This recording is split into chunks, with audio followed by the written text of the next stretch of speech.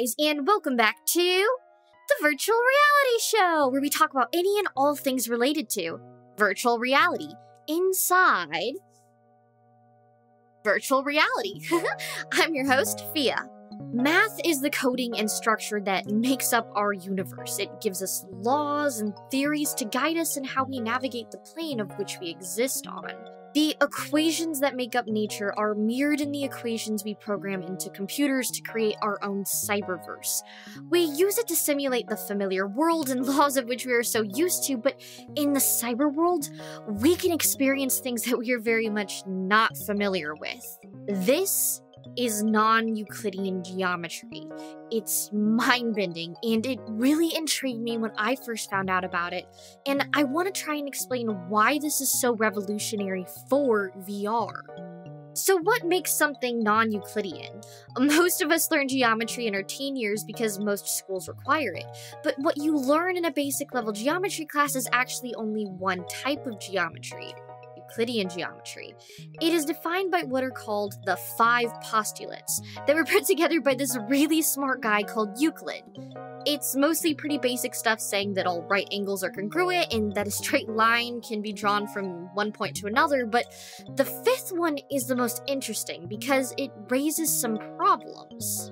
The 5th postulate, put simply, is the parallel postulate, saying that if you have a straight line and then 2 lines angled towards each other overlapping, at some point they are guaranteed to cross. So this pretty much implies that any parallel lines won't ever cross and that lines pointing away from each other will always get further apart. However, this only works when you are drawing them on a plane that does not bend or contort, which is where we get non-Euclidean geometry. For example, if you have lines of latitude on a globe, despite being parallel, they will in fact meet at the north and south poles. This is because the plane they exist on is a sphere, it's elliptical. On the opposite spectrum, we could have planes that are hyperbolic and extend in the opposite direction, meaning that they'll form a shape quite similar to what we see in wormholes. The hyperbolic plane extends out and gives us a larger line of sight as to what we see, meaning you can peer into more of space itself. This seems quite abstract in comparison to what we typically think about math, but we know that our universe, because of the space-time continuum, isn't even a flat plane itself. Our universe curves and contorts very visibly around objects like black holes. But in our day-to-day real-world experience, we don't get to explore this kind of geometry. But what about in the virtual world? I reached out to someone named CodeParade, someone I would call an expert in non-Euclidean geometry, as he put out a video back in 2018 showing off his non-Euclidean worlds engine he created himself. What this features is something called impossible geometry, a type of non-Euclidean that bends and connects space where it seemingly shouldn't. Yeah, so there, like I said, there's kind of 2 different notions of non-Euclidean. There's the more formal geometry, which is a lot more math intensive, and then there's the kind of like non-Euclidean in the sense of, you know, the space is not connected in the same way that you would expect. So in the second case, you could mostly do it by just kind of imagining portals. So like, you know, this portal over here connects to this area over here, and this part of the map connects to this part of the map. And it's not too difficult to do that in an engine that can kind of support it. As far as like the hyperbolic geometries and things like those types of non-Euclidean things, those are a lot more difficult because that's, rather than like, you know, connecting, you know, this area to this area or something, entire space is continuously non-Euclidean. So every point in space is like contains more space than you would expect.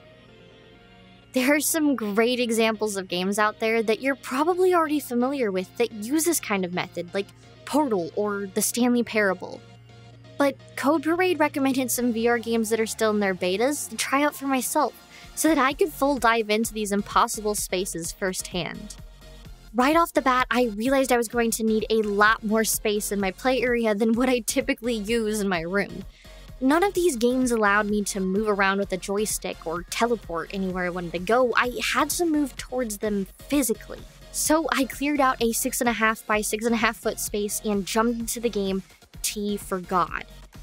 What I found inside were winding, impossible hallways. They were randomly generated each time I entered the game, leading me through unique spaces that challenged my sense of direction.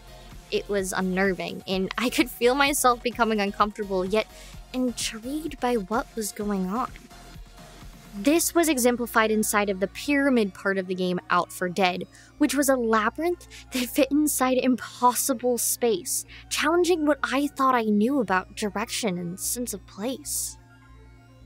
We build mental maps in our head as we walk around or drive around or travel or whatever. And you kind of have this internal compass, and kind of helps you, if you're walking through the forest, you'll kind of remember how you got back.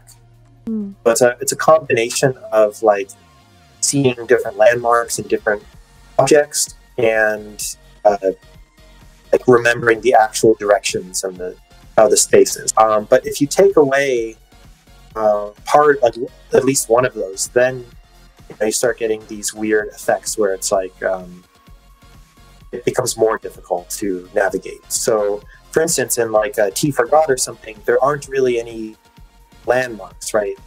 I think same with the other game I sent you. They're mostly kind of dungeons that are all very similar. Like every wall, every corner, you can't really tell them apart. You lose that kind of landmark.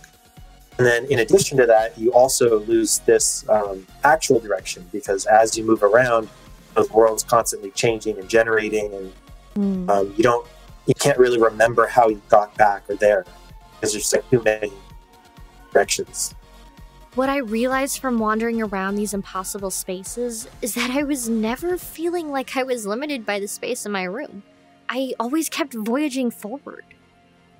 As far as VR, I think, having the ability to fit more space in less space is very useful.